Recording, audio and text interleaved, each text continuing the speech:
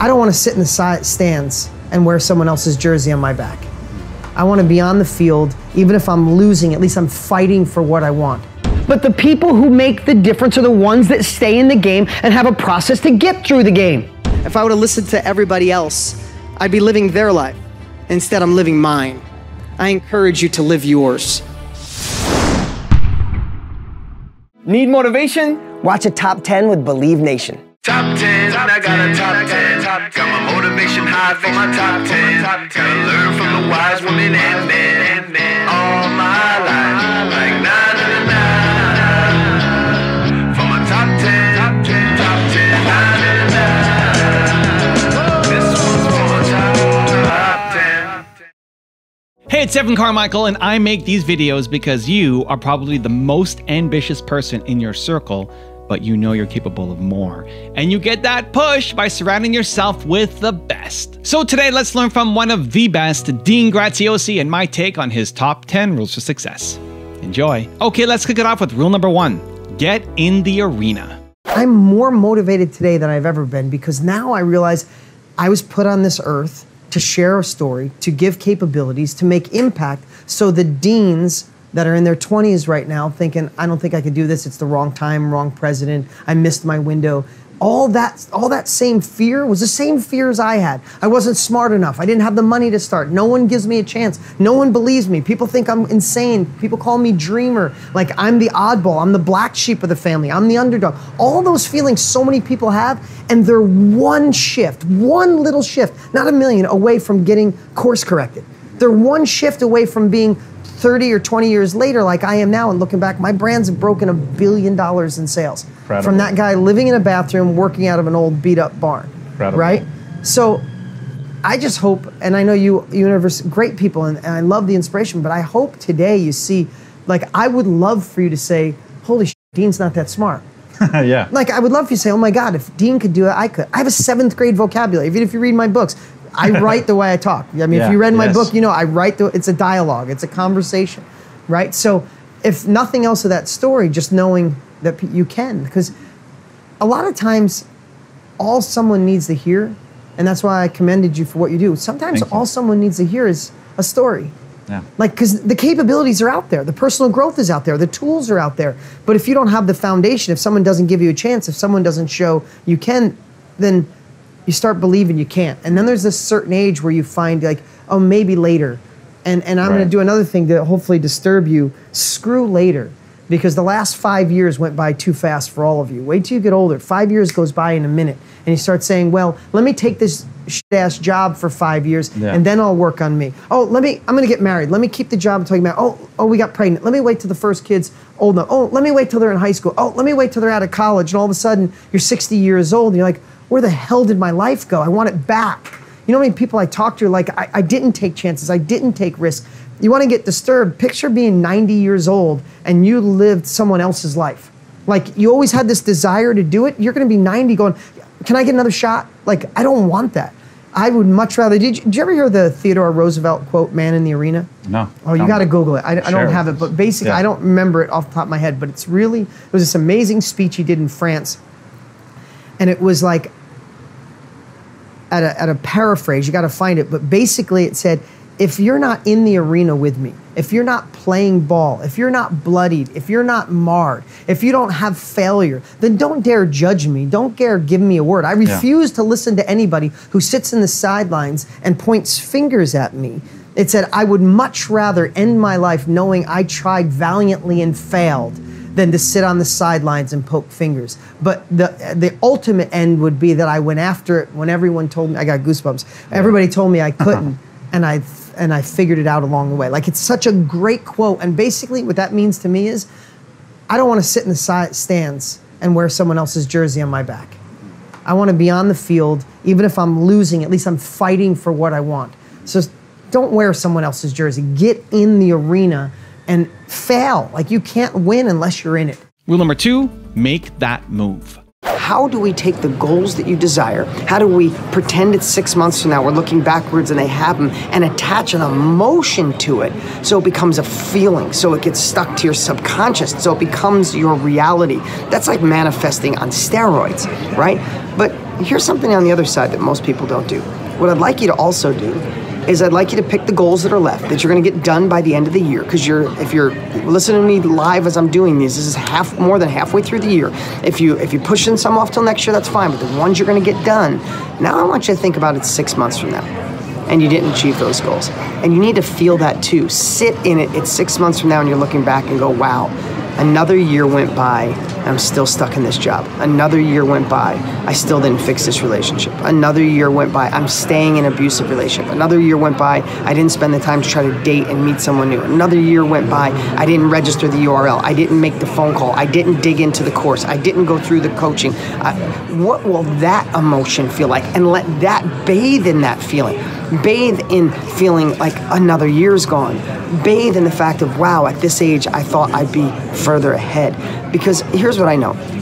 Some of you make moves based on a bigger future. You're moving towards something better. You're aspirational. You're inspired. You see the bigger life. You see the bigger house, the bigger business, the bigger success, the bigger significance in the world, the bigger impact in the world. You see it. It drives you. Some of you listening right now, that scares you.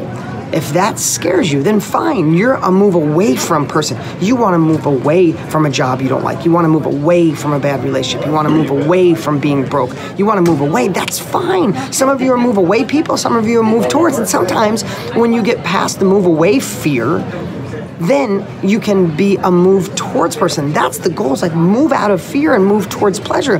Listen, what drives all of us in life? Fundamentally, we all boil down to we want to avoid pain and we want to go towards pleasure. So if that's you, which is everybody in the world, use whatever one it takes. So again, this is your wake-up call. If you're listening to me, like I said, live kind of the week I'm doing them, it's more than halfway through the year. What have you accomplished? What have you let slip? What habits have you fallen back into? Where have you let your life just go on autopilot? Pick the goals you need to get done. This is your action call. Put them on a new list. Put them on a list that they're going to get done and push, like I said, push some of them off. But the ones you push off, have an action plan for them starting next year. Get the ones done now. Remember, for future pace, 6 months from now, they are accomplished. Attach a feeling, attach an emotion. Cry if you have to. Get emotional. Laugh, smile. Pretend you're in a situation that lights you up. But then also do the opposite side. Pretend it's 6 months from now and none of them got done. You're still in the same place. How does that feel? All I know is this. Is the last 5 years went by in a flash. How do you think the next 5 years are going to feel? And if you don't make a change now, if you don't take action now, what's going to be different in your life? This is the halfway through the year wake-up call. Rule number 3, power through. How long does it take for you to get over a failure? I believe that the two correlate. I believe how long it takes you to get over someone taking advantage of you, how long you hold a grudge is probably about the same amount of time it takes you when you try a business and it doesn't work out, when you try a partnership and the partner lets you down, when you go after a course and the course didn't work. And then when it doesn't work out, you find reasons why it didn't. It frustrates you, it annoys you, and then you go back to the life where you're at. Now, I wasn't trying to pigeonhole everybody who's listening. What I'm trying to do is make a point. If this is just even a fraction of you, these are the types of things, doesn't matter how good you are, there's a whole nother level. You see, I've been obsessively working on letting go of grudges and letting go of failures faster and faster every year of my entire life. Yes, I want to fail faster than anyone. If I look back in my 20s, being broke, not having money, wanting another level of life, didn't go to college, I realized one of the things that I had that most people didn't is that I could let go of a failure really fast. In fact, even beyond that, I could get so pumped up, so motivated, so inspired about a project. You ever been there, been so excited about something, wanting to do it? You're like, I'm going for this. I don't care what anybody says. And you go and you put all your enthusiasm and you stay up nights and you go after it and then you try it and then it fails.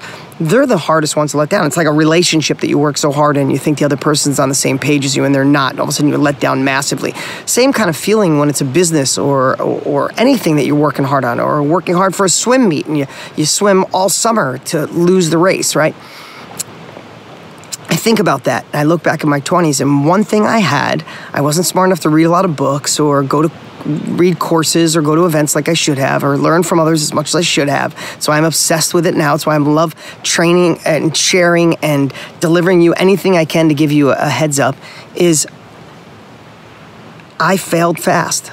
I failed. It doesn't matter how excited I was. When I failed, I'd mope and grope and be so pissed off. But by 48 hours later, I was over it. The quicker you could focus on how to fix it, the quicker you can learn from your failure, the quicker you can anchor those emotions, those feelings, that's when knowledge becomes wisdom. I truly believe with all of me that knowledge is something we can all acquire. Information, we can all get it. There's more information out now than ever before in history. So knowledge is easy to find in today's world. Information, easy to find. Wisdom, that's hard to come by, because wisdom is when you take knowledge, take information, put it into play, get your ass kicked in some places, learn from your mistakes, learn from the pain, and power through. So, again, this is what I want you to think about. I don't care where you are. If you hold a grudge shorter than anybody else, go shorter. If you rebound from a failure quicker than anyone you know, rebound quicker. Successful people rebound fast. And while they're rebounding, they're actually learning from the horrible experience they had. Transform the experience. Think of failures in a way to do an experience transformation. I just made that up. Transform the experience from something you call a failure, something painful, into, wow, I got that one out of the way. I learned from it. I know what to do next. Rule number 4, change your money mindset. A huge factor standing between you and the money you deserve are the beliefs that you have about money. So let's talk about the first belief, that money is scarce. How many times have you heard that money doesn't grow on trees? It's as if we live in constant fear that somebody's taking money away. You could kill those slides now, guys. It's like it'll vanish, when the fact is, we know that money doesn't actually vanish. There's the same amount of money now as there was in all times. In fact, there's probably more money. Money doesn't go away. The fact of the matter is, what happens to money is it transfers from one person to another. It transfers to the group of people that know how to make it. So the question shouldn't be, how do I protect and save? Is it really possible to save your way to being rich, or do you have to actually earn it? You have to earn it, but sometimes we have this ability like save, and we're not spending the time. That's a scarcity mindset, because it's not going away. The question, instead of saying, how do we save it? The question needs to be, how do I become part of the group that the money is not being transferred away from? How do I become part of the group that the money is being transferred to? Does that make sense? Can I get a yup? You can put this up on the screen. I've shared this a lot, but I think this statistic says it all. In 2017, there were 1,700 new millionaires, not the existing ones. There was 1,700 new millionaires created. How often? Every day in America, more than ever before in the history of America. Is this a good time to make money? And this is a good time for money to be transferred to you. So what's up, man? It's good to see you. I see you all over the place. I see you hustling. I see you impacting lives, doing amazing stuff on YouTube. I want to share whatever works for, your following, my following today. But I want to share, dude, your book, Built to Serve. You are built to serve. There's a difference when, I've been an entrepreneur for over 30 years. I've been in the self-education industry for 24. Doesn't even seem possible. But there's a lot of people that when you kind of meet your heroes, or you meet the people behind the book, a habits book, a Built to Serve book, a time management. It's like you meet the guy with the time management book, and he's late getting on stage and stressed out of his mind in the green room. Like, there's no congruency is what I wanted to say. And before we chat today, I just want to honor you and give you congruency. What you wrote in this book is really who you are, man. You are built to serve. You reach out to my team all the time and want to help with YouTube and tell us what we're doing wrong. And you're not doing it because of finances. You're not doing it because you're trying to get an edge. You're doing it just because this is who you are, man. So I love seeing you out there. I love seeing you grow. I love seeing the impact you're making. Cool, man. Appreciate it. I'm still working on accepting compliments. So, I'll just say thank you. Oh, then I'm going to keep doing it through this entire thing to make you feel uncomfortable. Oh, great.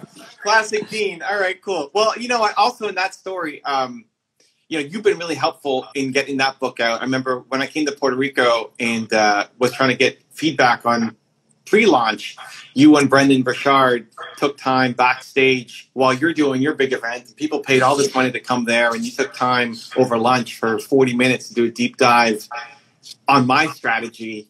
And just super grateful that you guys did that. And you hooked me up with your warehouse, and a whole bunch of things that Dean's a big reason why the book has got out there. Just a little piece, man. Just what's up, everybody? I see the highs. So listen, appreciate everybody. I see all the cool comments coming in. So how can we deliver some value today? How do we help out? Besides, I do got to plug this. Like, if you didn't check out Evan's Built to Serve, you should check it out. The truth is, I'm not all the way done. I freaking love it. My biggest problem is every book I read, Evan, I listen. I have such a hard time reading. I still have dyslexia. It still doesn't stick. So it's taken me longer. But when I actually read a book, it sticks. So highly recommend it. And it's just you. It's like it's having a 200-page conversation with you, which is always cool. Cool, man. Appreciate it. Well, I also have an audiobook version. I read it myself. So there's always dude, please send that to me. Rule number 5, change your story. Talk to me in your study about how imperfect you found a lot of successful entrepreneurs are. Like, how possible is it through taking just a series of, like you said, small pivots, small habits that could totally change the trajectory of your life? Can you talk to me about what you found in your study of that? Absolutely. So I love to talk about what's going on right now. So I'm here with you now. I literally was in Puerto Rico this morning for breakfast. We're in Beverly Hills right now. Yeah. I was there masterminding with some dear friends. We get together and we find hidden little spots all over the world, and we meet a couple times a year. Yeah. I chartered so I could be here on time. I landed, I came here, sat down. So if I look a little disheveled, a little out on a plane for 7.5 hours, and I drove in traffic, and now I'm here, right? But I was there with some people you might know. I was there with Lewis Howes, Russell Brunson, Trent Shelton, Rachel and Dave Hollis. Rachel's got the hottest. Her books are like #1 and 5 in the world in Amazon overall. Yeah. She's crushing it. I think I said Russell Brunson from ClickFunnels. There was so many. I can't even people that you like when you watch them on social media, right? They're just doing amazing things. My buddy Brendan Burchard, right? Tony and I we're doing something special. I want to tell you about that a little later. Like, if you take Tony Robbins and all the people I just mentioned, when you see them flying on jets, doing cool things, you're like, God, I could never get there. Right. But we just mastermind for 3 days, and when we do, we're dear friends, and we opened up. And I can't tell you who, but there's not one of them that has a story that's not like severely tragic. I mean, 2 people in the group talked about this weekend how they were molested when they were young. Wow. 3 people in the group talking about how their parents stopped talking to them because they called them dreamers. Other people, their parents split and left them on grandma's doorstep. Like, broke, no school, couldn't graduate. Like everybody's got the story. Right. And I don't say that to make what you're going through, to minimize what you're going through. It doesn't matter if you came from perfect parents and you still feel empty on the inside, or you came from unbelievably horrific background. The only thing I know is there is no ingredient for success that has to do with your past. Omar, I know a little bit about your past. You struggle with a lot of things. Your past was there, and it was designed for you to be the man you are today. And those that realize that, those that can say, okay, today's the shift. Today, and this is the most important part, what every single one of them had in common. Some of the top influencers in the world that I just mentioned, right? Influencers, when I say influencer, people who are really doing it, really making an impact, don't just have followers, right? What they did is found a way, and this is kind of Tony Robbins 101, is they found a way to change the story. And Rachel Hollis, amazing woman, like killing it right now, and inspiration to millions of women. Her mom, her father, her siblings didn't believe in what she was doing. They thought she was crazy, right? She's gonna, her husband, I mean, there was a point with her husband where, and she writes about this in her book, where he didn't believe her. He's like, he thought personal development was for broken people. Yeah. And his wife is literally going to Tony Robbins and writing books and doing, and he felt that, and there was a point in and they got the best relationship you've ever seen. Like, amazing couple. And it's a classic challenge that you find in the personal development world. Yeah. One spouse is into it, one's out. And one day she literally said to him, you're either on board or you're not. Like, basically, and the good man that he is, he went to Tony Robbins with her, he started doing it, and now they work together managing this. But like a riff in a relation, like all of these things.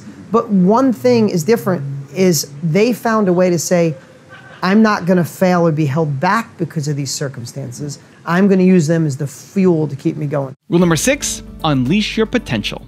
In a business, a job, you lose it. Right now with COVID, with all the things that went sideways, you could be going, I lost. But what if this is the universe God, whatever you believe in, saying what you were doing was not meant for you. It was not allowing you to live into your full potential. You have more to give the world. If you won't do it on your own, I'm going to do it for you. You won't close that door, I'm locking it. Go find something that fills your heart. Rule number 7, discover your unique ability. When you work on the things that drive you, fuel you, that excite you, that you're good at, you find the enthusiasm, you break through. I would much rather give a mediocre, listen to this, and this is something that's factual and I've done it over and over and it always works. I would much rather give a mediocre opportunity to someone with passion who knew their unique ability and were ready to dive in, than give the perfect opportunity to someone that's not in their unique ability. They're just trying to struggle through it. Like so many times we want to get someone to work with us or for us or next to us because they're not really doing anything, and we're trying to force them into doing it. You're like, God, they don't have anything going on. Why aren't they doing this? Because maybe it doesn't align with them. You know this. When you feel aligned with something you're doing, you're unstoppable. You can break through anything. Nothing's going to stop you. So what I want to do today, before we get done, and I'm going to give you a process to look inside yourself, to find the things that you're good at, that you love to do, that also simultaneously can cut you the biggest check possible, right? That's Dan Sullivan 101. I'm going to give you my version of it, but think if you're aligned with yourself while at the same time you're doing things that can cut you a bigger check. That's when life exponentially grows. Rule number 8, let go. I'd like to talk about what you have to give up, what you have to let go of. As you take this journey to be more successful, as you gain self-education by listening to me and others that are actually playing the game at the highest level possible, as your mind grows, as you shift your thinking, you're going to have to let go of old thoughts. You're going to have to let go of beliefs that may have been your parents.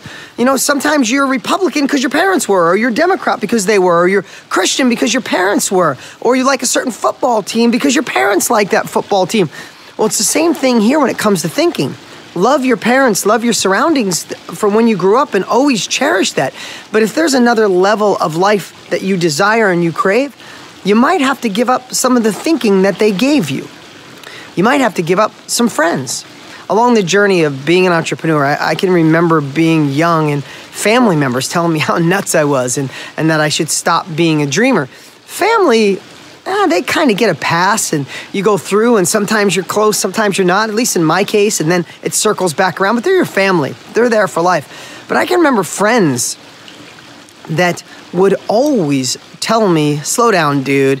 That stuff's for other people. You can't have that. And I can remember friends literally getting mad that I was going after stuff, or investing in real estate, or investing and trying to get on TV when I did my first infomercial, or did my first course and training on how to help people go faster, and my success training. And I remember along the way that I would have friends ride with me to a certain level, and then they couldn't handle it anymore because they didn't want to go for it. Or they felt inferior because not that I was successful, they just felt inferior, or maybe it was ego, or maybe it was envy, but they would start wanting to drag me back to them. And the truth is, I had to let them go. There was nothing I can do. Some stuck. I'm literally recording this right now in my house, and behind me, if you're watching video, over on the other side of the house is my dearest friend from when I was literally 5, 6, 7 years old. We met. He's really one of the few friends that stuck the whole way. I still love the guys I grew up with, but a lot of times it just changes because I want to surround myself with people who have a bigger future mindset. They want tomorrow to be bigger than yesterday. A lot of times in life, people get stuck without even realizing it. Doesn't mean they don't have huge hearts. Doesn't mean they're amazing. Doesn't mean you don't love them and will love them to the day you die, but they have bigger past mindsets. So when you're talking about how tomorrow could be better, they're talking about back in the good old days when we had that other president, when we were back in college, back in high school, back when the economy was different, back when the Republicans ran it, back when the Democrats ran it, or whatever it is. They have a bigger past mindset, and you looking at a bigger future mindset just conflicts, and you have to let them go. Rule number 9, observe your thoughts.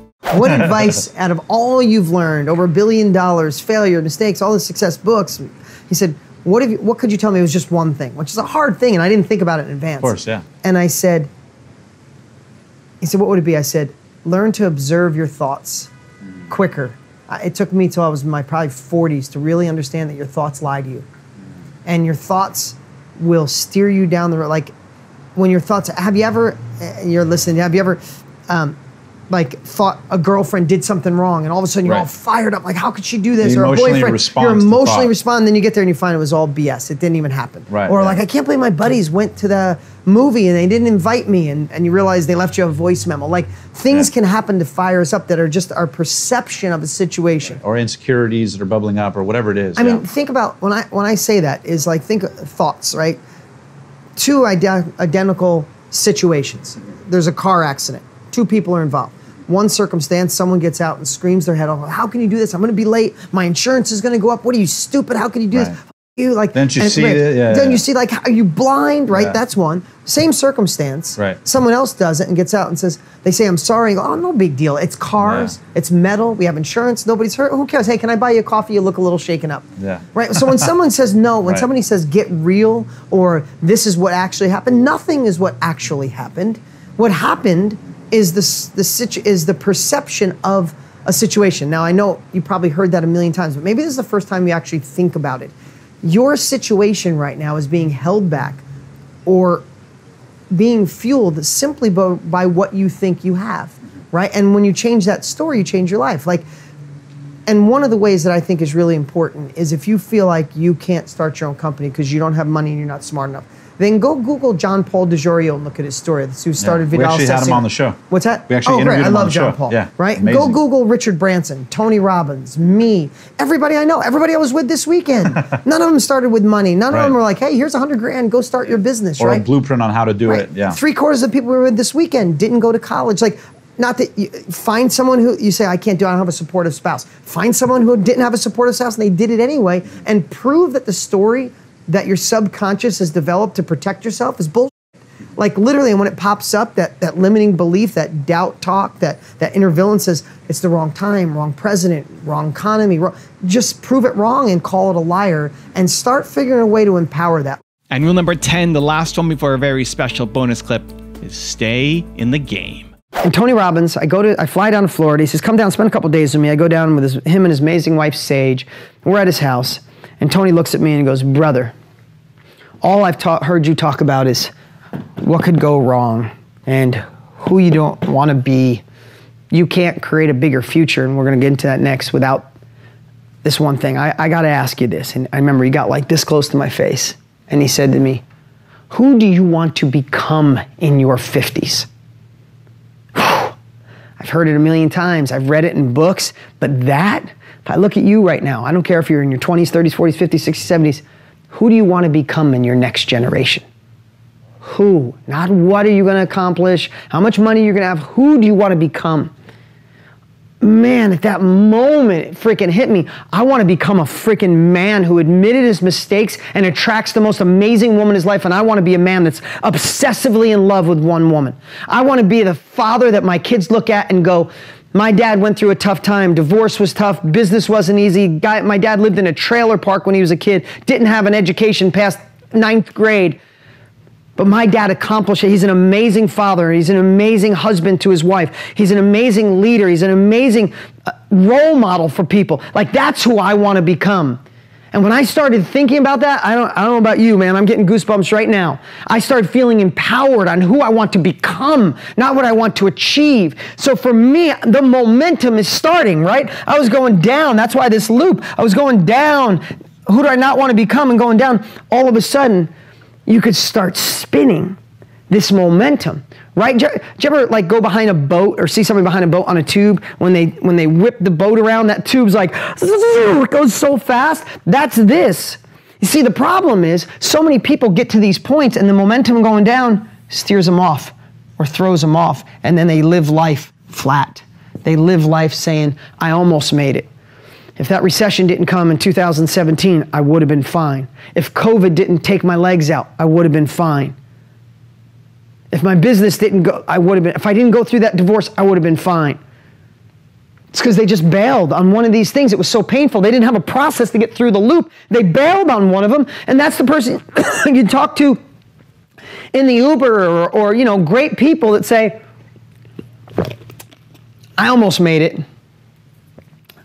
But, screw but. We all have that. We all have something. We're all different. We all have unique circumstances, but the people who make the difference are the ones that stay in the game and have a process to get through the game.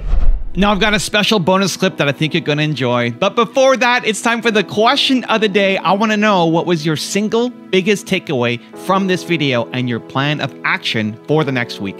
When you watch a video and you just get motivated, the sign says you have a 35% chance of actually following through. That's not good enough, Believe Nation. We got to take action.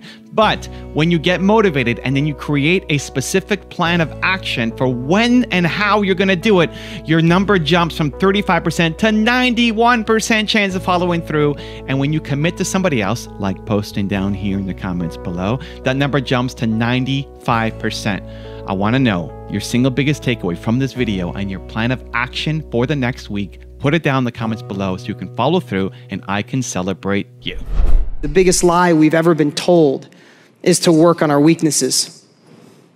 All that does is rob your confidence. There's people in this room right now that are living an okay life because you feel that you're not good enough. You're not smart enough in a certain area. You're not good at bookkeeping. You're afraid at sales. You're not that organized. Screw all that. Get amazing at what you're good at and pay someone to do the stuff you suck at. Does that sound right? But we're taught through school, we're taught through life that we have to get good at everything. It's just simply not true. Every entrepreneur I know, every successful person I know, they just found what drove them and got them excited and went for it. So I want to encourage you to not be fooled by that working on your weaknesses. Don't hold that back and say, well, I could if. I had all those thoughts. I wrote a book.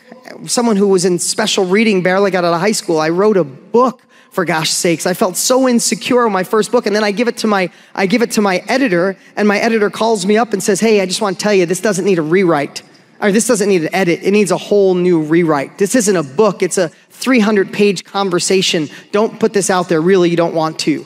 And I almost threw the book in the garbage because I started thinking, oh, who am I to think I could write? I'm not that smart. That's for people who go to college. All those limiting beliefs, all those negative stories.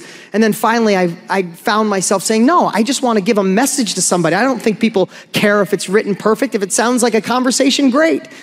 Almost threw that book away. And I kid you not, I was an inch away from deleting the whole book and saying, forget about that. I'm great at real estate. I shouldn't have tried to write books. And that book, and it hit the New York Times bestseller list in 10 days. My first book. So, I didn't mean to go down that path, but I'm really passionate about that. Because if I would have listened to my guidance counselor, if I would have listened to Miss Thompson in 7th grade, if I would have listened to everybody else, I'd be living their life. Instead, I'm living mine. I encourage you to live yours.